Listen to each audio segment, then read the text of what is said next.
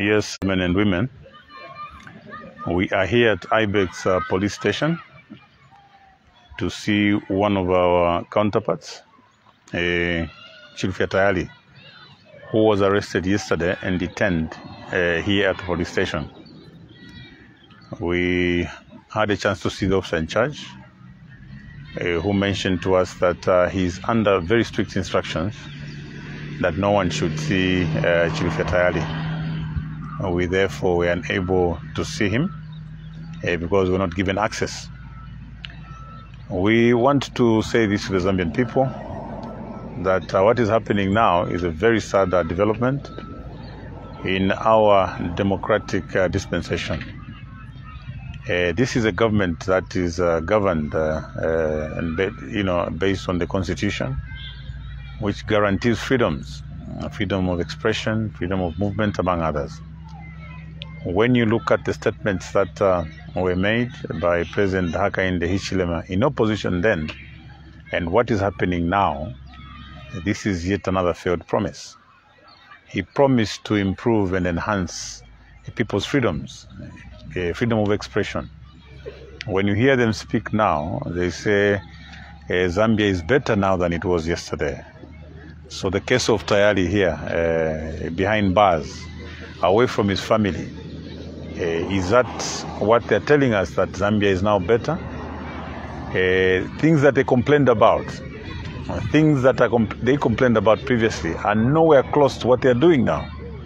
So we're indeed very saddened that this is the Zambia that we live in now. If Tayali made a political statement should only be traversed by yet another political statement. We know that in opposition, the UPND had a very vibrant media team when they were making promises. What has happened to that vibrant team? That vibrant team is unable to speak now because they've realized that most of the things they said were not true. They've realized that most of the promises that they made cannot be actualized. So we want to call upon the leadership of the UPND, including the president himself, that he should live by his undertaking, his promise to govern this country using the rule of law. And governing this country using the rule of law and constitutionalism entails that citizens should be free to associate. Citizens should be free to express themselves.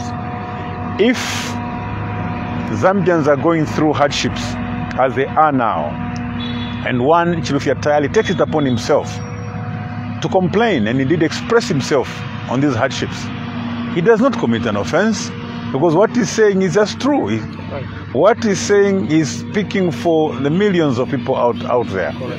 So a word of caution and guidance to the UPND: you will not govern with an iron fist. It will not work. The Zambians have tasted freedom. The Zambians know what it is to be free. And the Zambians indeed know what a good life is.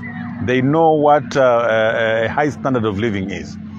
If you increase fuel, if you increase meal and increase fertilizer, the Zambians are going to complain. And they've got that right to complain, especially against the promises that you made. You will go all about and sing about free education. The reality on the ground is that those classrooms are full. Teachers are even failing to interact with their students.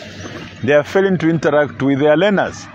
So even as you sing and celebrate free education, get on the ground and understand the dynamics out there. You will not silence people because you released CDF meant for the first quarter and you release it in the second quarter and you expect no one to speak but sing praises for you.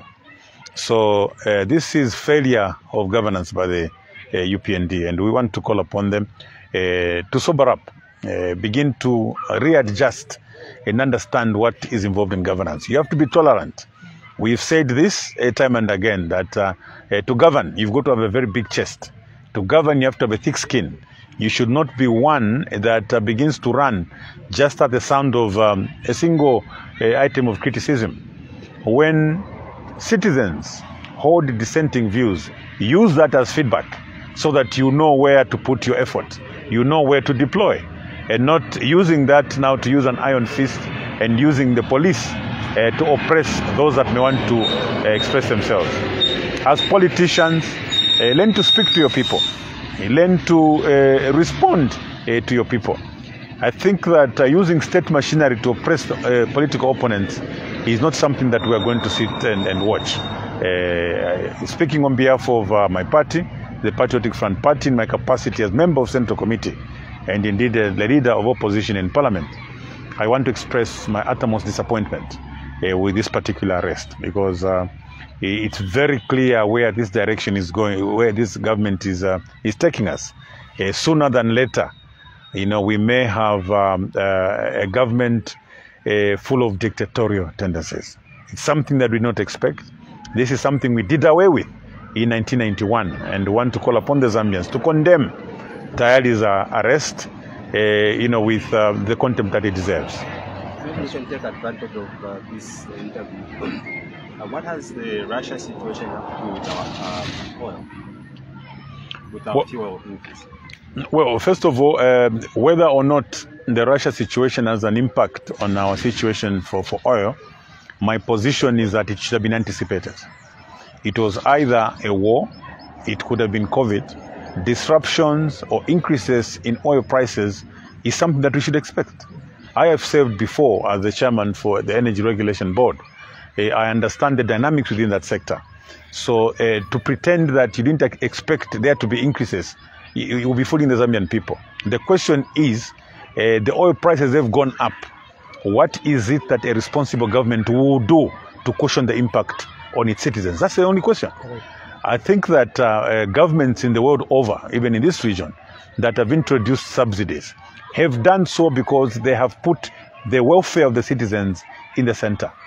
Now, to want to be rigid and say, look, we removed subsidies because the IMF told us to remove them and we can't go back there, then you are subordinating your own citizens to the IMF. The IMF, yes, we need their assistance, but they should not be the ones to dictate everything that we have to do, even in the interest of the welfare of our citizens. So for us to answer your question, it does not matter what impact the war in Ukraine and Russia has. What matters to us is what is government going to do to cushion the impact on its citizens. We don't want to be told that the president had to forego driving a limousine but increase fuel. It doesn't make sense. I would rather he drives the limousine, accepts the limousine for his safety, because we want him, to be safe, and reduce the price of fuel. Yeah, so let's not trivialize governance and bring in small things. No, he has forgone his pay for 8 months. Who wants to hear that? Who wants to hear that? What impact has that got on the poor people? If at all it was significant, why didn't it go to cushion the price of fuel? So let's talk about serious things. Let's not begin to bring in small things as if it's a Mickey Mouse arrangement that we are running. We are running government, and to be able to run government, you have to be serious. So we don't want to start listening to those childish statements being made. He has forgone his salary for 8 months. No, he didn't accept the limousine. What is here now is the cost of living for the Zambian people. And the cost of living for the Zambian people is unbearable. The undertaking or the promise that was made by the UPND, they made a promise to improve the living standards of the Zambian people. And that was made with full awareness of our debt situation. It was made with full awareness of all our challenges. So the assignment that President Hakainde Hichilema took up was with the full awareness of what the environment was. So you can't come in government today and say, no, we're prioritizing, debt dismantling. Why didn't you tell us from the beginning to say, when we take over government, we'll first of all dismantle debt for the first 5 years, and you only begin to see good life thereafter? Zambians should not forget that when the UPND was making these promises, they were attaching timelines. There were times when they would say, I take over at 10 hours, by 14 hours exchange rates will change. Those are the benchmarks. Don't let that slip through. That's what he said. Now, 7 months later, he was giving us hours. 7 months later, the exchange rates have not improved. And somebody must come to you and say, give them time? Really? Give them time? The Minister of Finance is telling us, we will employ 30,000 teachers by January. And this is April, and you want them to be given time.